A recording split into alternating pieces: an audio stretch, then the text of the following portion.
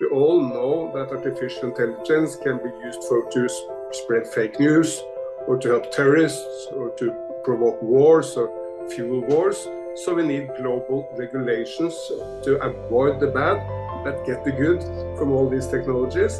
And that, of course, calls for a very, very close cooperation between the major powers here, which is China, the United States, Europe. Together, we'll get the right regulations to benefit, to harvest the huge opportunities of these technologies, but to avoid the problems also coming from the same technologies.